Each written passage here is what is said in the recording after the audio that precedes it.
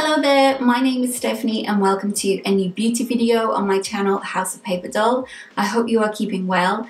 This video is all about this new product, which is the Charlotte Tilbury Pillow Talk Push Up Lashes Mascara. This is just launched, so I thought I would test it out, show you what it looks like to apply and how it applies, but also I'm going to compare it to the other two Charlotte Tilbury mascaras that are currently on the market to see how it performs and how it looks compared to those two mascaras, which are the Charlotte Tilbury Legendary Lashes 2 Mascara and the Charlotte Tilbury Full Fat Lashes Mascara.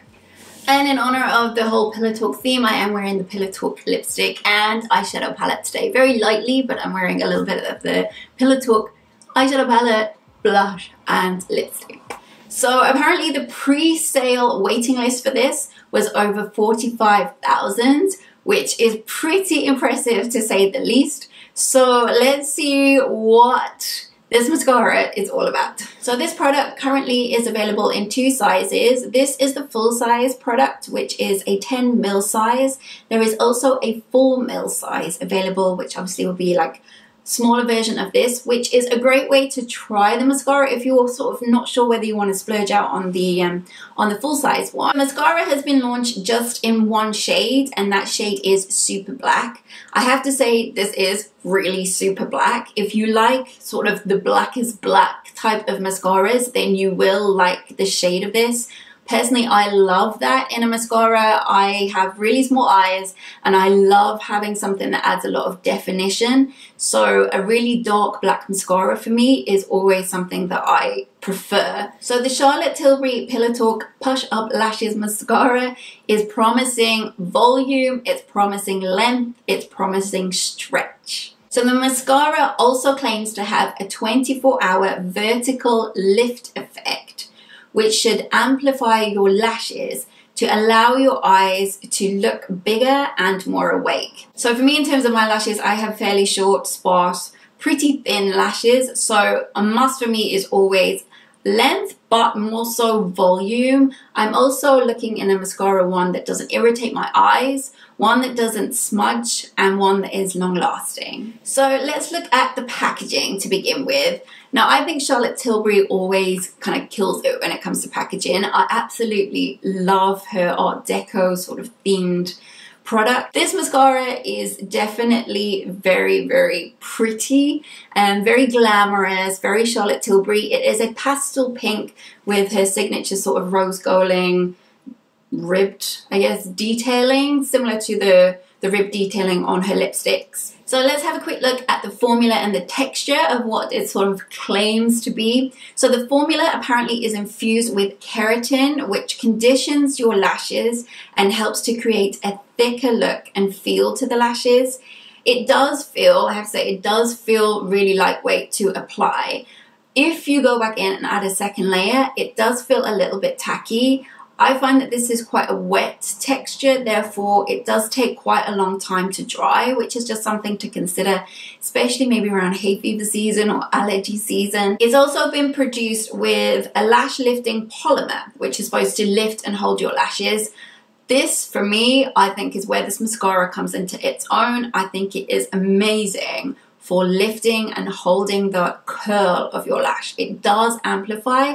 So for me, this is where it really does stand out compared to a lot of other mascaras. I did find the consistency to be quite lovely and smooth. It's not initially very clumpy, but because I think the style of the wand, which I'm going to talk about in a moment, depending on your lash and the type of lash you have, I think you do have to be careful with application, because the very first time that I tried this mascara, I literally like smudged it all over my eye by accident. I actually poked myself in the eye with a wand, which I wouldn't recommend doing. I haven't experienced any irritation with this mascara. I have to say I've never had any irritation with any of the Charlotte Tilbury mascaras. So now I'm going to look at the wand and the bristles. So this mascara has a diamond shaped bristles that follow your lashes to help fan them out and to hopefully avoid the clumping. The brush also has a flat side to help fill the product onto your lashes. So that will be what helps your lashes to look that bit fuller. So it's almost like having a little filler in between your lashes So for me, I have to say that I do normally prefer a fuller, sort of fatter brush. I find that that gives me more of a natural look and is just my personal preference. I find those sort of brushes, like the Charlotte Tilbury full fat mascara or full fat lashes mascara, I find that mascara really quick, really easy to apply. I find it works really sort of quick and easy with my lashes and my lash type. Having said that, the kind of brush for me is secondary. It is more on the actual performance of the product. I know a lot of people prefer these sort of bristles and this sort of wand, but maybe I'm a little bit more old school in that I personally prefer the other sort of wands. I find these mascaras and this sort of wand a little bit more tricky and a little harder to use initially. Like for me, it takes a little bit of time to get used to these sort of wands or these sort of brushes. But I found once you kind of find your mojo and you find your groove with them, then, you know, with practice, it does become easier, and before you know it, you're applying it super quick. Okay, so in terms of application, the Charlotte Tilbury website, and I've watched a few videos as well, and they say to actually start with the flat side of the brush, and you're supposed to press it against the bottom of your lash line and then sort of push and lift up your lashes as you kind of coat the product onto your lashes. Now, I found that when I did this for the first time, it just put way too much product, excuse me, it put way too much product on my lashes, and I actually ended up with quite a lot of smudging on my actual eyelid. So I'm kind of going against what they tell you to do, and I found the better way for me was to actually start with a bristle and kind of start applying as I would kind of just a normal mascara, and just coat my lashes with the product initially just to kind of even the product out on my lashes. And then kind of when I was happy with how that was looking, then go in that little bit later with the flat side and press at the bottom or press on the lash line to sort of fill in between the lashes to give more of a fuller, almost like liner effect. So I am wearing the product now on my lashes. So the tip apparently has been designed so that it makes it easier for you to coat every single little hair, every lash of your lashes, especially if you are trying to get into the inner corner. I find it's really easy and useful for that. I always have a little bit of trouble with this side, but I think that's just because I'm right-handed and that's my left eye and I have a big nose. So there's a lot, and I have deep set eyes, so there's a lot of work to kind of negotiate on that side. But if you prefer more of like the winged effect, then this is also, the tip is also really good for that, for creating those kind of outer lash winged look. So this mascara claims to be smudge, transfer and humidity proof. I have to say so far in terms of smudging, this is so good. Once it's dry, it's very easy to smudge when it's still wet. But once it's dry, it's kind of like, that's it, a budging, which is brilliant. If you are wearing this mascara all day, it's one that will really last really well. Okay, so we've zoomed in a little bit. Please excuse what I look like. Here goes.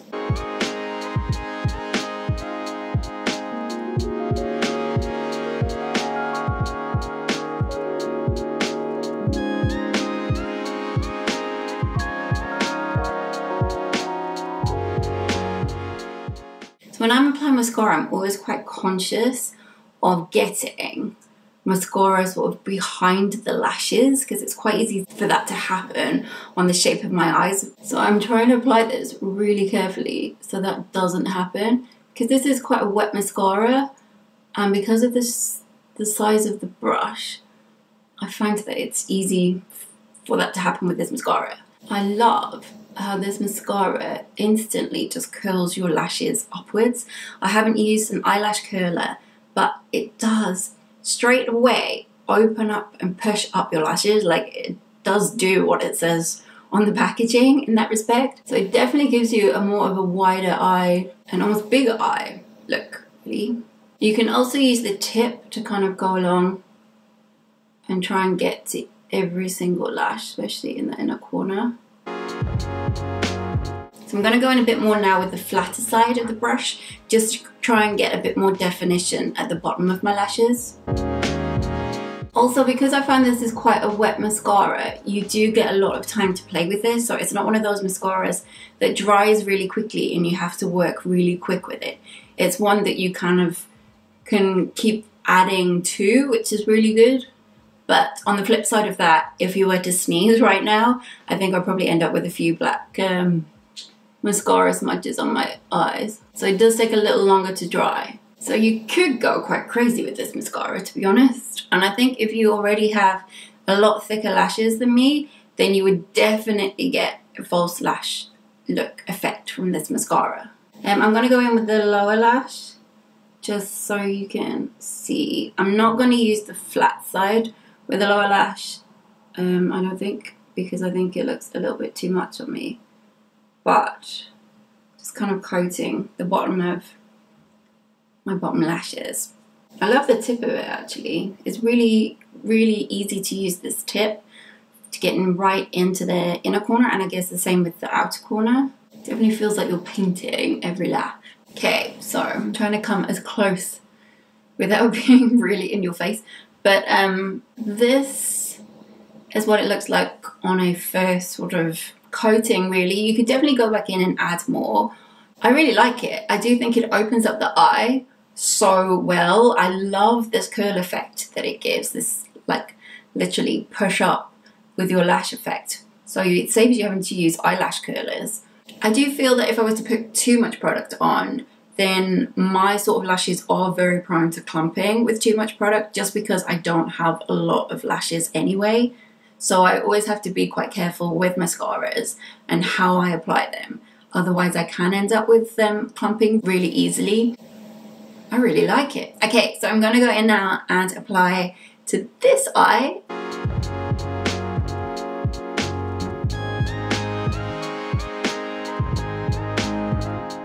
Okay, so I have got a little bit of black smudge just come on the inner corner of my eye. I've been trying to be really good and try not to get any on, but I do think it is one of those mascaras that is prone for just getting a little bit of black on your actual eyelids. I love how it actually curls down the bottom lashes as well. It seems to like push them down a little. Okay, so I would say they're both looking fairly equal now.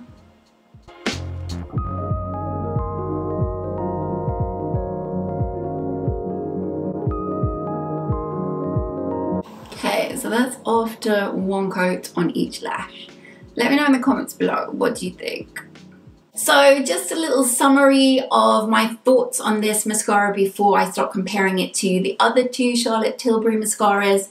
I have to say, so far, I am really, really liking it. I'm finding the more I use it, the more I'm falling in love with it. I wasn't so sure the very first time I used it, to be honest, but the more I'm getting used to the wand, the more I'm getting used to the texture, the more I like it. I absolutely love, love, love the way it pushes and amplifies my lashes.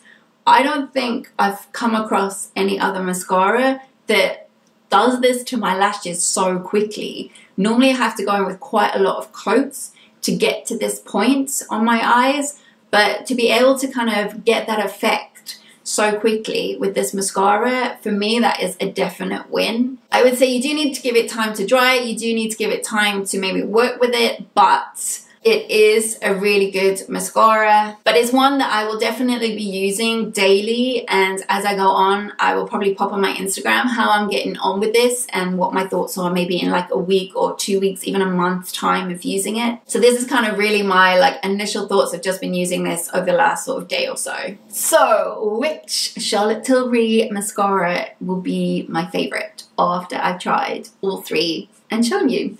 So I don't currently have the full size mascaras in the Legendary Lashes or the full fat lashes. I do have travel size versions of the two. I do have a Legendary Lashes, but it's been used up quite a lot, so I don't think it would be a fair test. I think it'd be fairer to use these two testers that I haven't opened. So this is the first time I'm opening these to use, and because this is new as well, then that way they're all new product. So I'm going to show you what the Charlotte Tilbury Pillow Talk Push Up Lashes Mascara looks like on this side compared to the Charlotte Tilbury Legendary Lashes 2 Mascara on this side.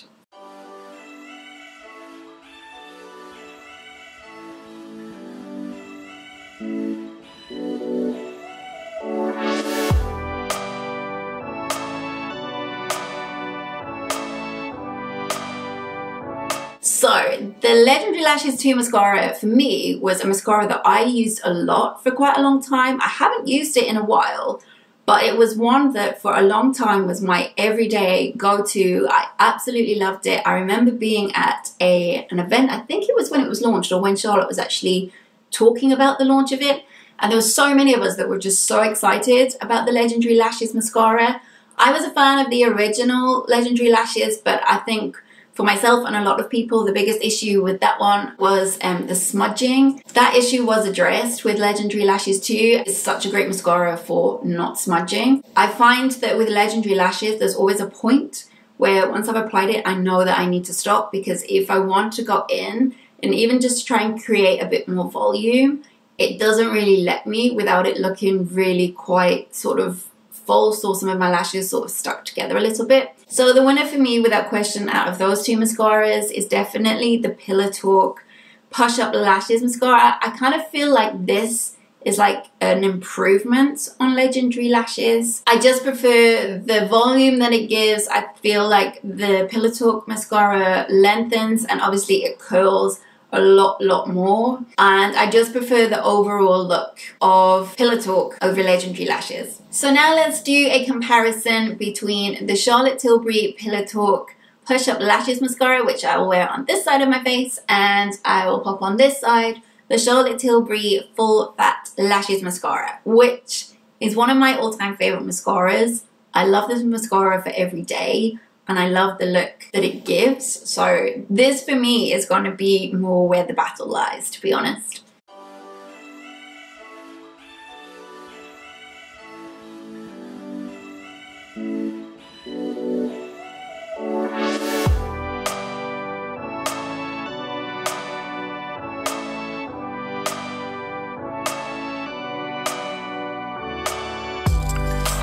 So overall, between those two, I actually think that the Pillow Talk one just pips it. In terms of definition, in terms of amplifying those lashes, to volumize those lashes, and for lengthening, the Pillow Talk one does take some beating. If you are someone that has beautiful fuller lashes, then this product is probably going to be an absolute dream for you. If you are more on kind of the thinner or more sparse sort of side with your lashes, like myself, then I think this for an evening is absolutely the one to go for a mascara. I do normally wear false lashes if I go out. I know we're not really kind of going out now, but in a normal world, when we're hopefully back to normal, if I were to go out, then I would normally wear quite a light or quite a natural looking false lash.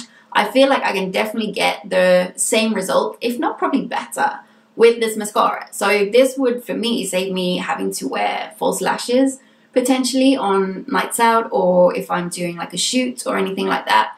But I feel like once I am more used to this product, then hopefully I can be as quick applying this product. But I do feel like you do need to be careful still with the amount of product that goes on your lashes to begin with. I love the full fat lashes, but I think this one, just on overall performance and the look that you can achieve with this mascara, I think just pips it. So I hope you found this video helpful. Please let me know in the comments below what you think of this mascara. Is it a hit for you? Is it one you're not sure of yet? Are you considering buying it or not? Also, let me know what your favorite mascara is, or what your favorite Charlotte Tilbury mascara is. I would love to know. But thank you so much for watching, and I'll hopefully see you soon on another beauty video. Thank you. Bye.